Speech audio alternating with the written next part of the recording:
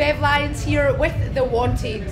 My God, hello. It's a homecoming for you guys. It is a little bit. We've been stateside so much recently, we've not seen you. So finally, we were in Britain for at least, well, hopefully longer than a month. Who knows? It's been going well.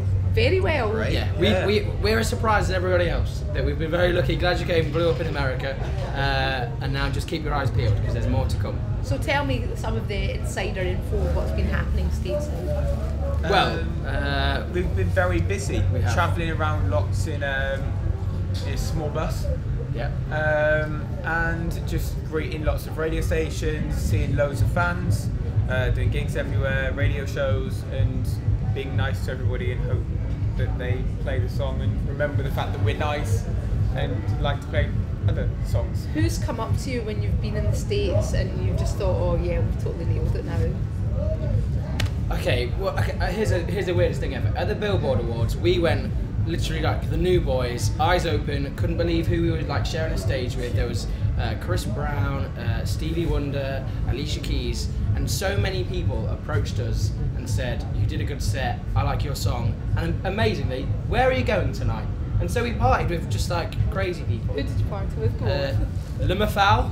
LMFAO. LMFAO, and they're like notorious party boys. Yeah. So they were they in the same? What was the club called? I have no idea. But they asked us where we were going. Chris Brown did. Jordan Sparks came up to us. She came up to us and said, "I've been waiting to meet you." Jordan Sparks, you're well better than us. To meet you. We've been waiting to meet you. She did a great Whitney tribute as well. So I mean, that was the craziest night ever. And I was Nathan just is a gutted that lifelong fan. Yeah. Well, I was just I got to meet Stevie Wonder. Cried my eyes out. As you do. Because like you never expect that you meet someone like that. So what, you met him and you were just like, oh God. No, just break down. No. I say Nathan met him and literally his eyes went huge. He was just really polite and quiet. I can imagine and then you like, have you we went back to the dressing room and Nathan sat there and just met Stevie Wonder, and he didn't like sob, but he just teared up, and I was like, oh Nate, it meant so much to him. It meant a lot to us, but you're a huge fan. That's so nice. No, I remember it now, I'm getting all happy. So you're going to be doing any work with these guys? Well, hopefully. I mean, Scooter Braun is now our manager, and he's Justin Bieber's manager, and he's just done so much for us, and he bends over backwards for us, because we're, like, we're quite messy characters, and he tries just to... a bit. he tries to make it still messy and stuff, but presentable to America, and he's done really well, so hopefully he'll hook us up, and we're probably going to do some of Justin Bieber's dates, and Chris Brown is interested if we want to do some of his too. So you've mingled with Justin before? We've done some mingling. Yeah. We did. We supported. Has he written for you? Have you written for him? Well, no, but we've started writing the past few months, and I mean, there's some stuff there that I think is definitely Justin worthy. So who knows? Okay, so something might happen. Has he bought you any presents or anything like that, Scooter Braun? You know, he likes to take care of his artists. Well, he's bought us quite a few shots. He bought a great present. For what? Birthday party. Oh yeah, who's this? Oh, Nathan had the best present from Scooter ever. Go on, Nathan. Birthday at Playboy Mansion. Oh yeah, I think I saw the pictures of that, but I didn't realise that was your birthday badge.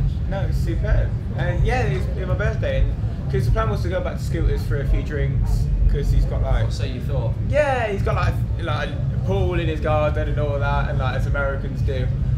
He was like, yeah, we can like have drinks around the barbecue. Are you kidding, mate? He's got a mansion. He's got an LA pad that looks over the hills. It's crazy. That's amazing. But then we thought we were going back there, but we were like, yeah, it's going to be wicked. And then I was like, all right, on the way there I'm going to get 10 minutes kick, and I woke up at the Playboy Mansion. Fantastic. Listen, I want to ask you very briefly about Tina Park. Yes. Tina Park, massive gig for you. Yeah. Played here before. We've done a lot of Scottish gigs before, but to be on a lineup with loads of like rock acts and indie acts and other people, it's you really want to bring it, because you know you're not just going to get away with all our fans love us. We've got to perform hard, we've got to sing well. Our band are really excited to be here. You scared of missiles? Nah, you kidding? You can handle that. What about the mud? Chuck it back. You know, I didn't prepare. You're really prepared. Oh, I know. Yeah. But I didn't prepare at all. But rock and roll. And are you going to meet Nicki Minaj tonight, or does she want to meet you? I doubt it. Why? That's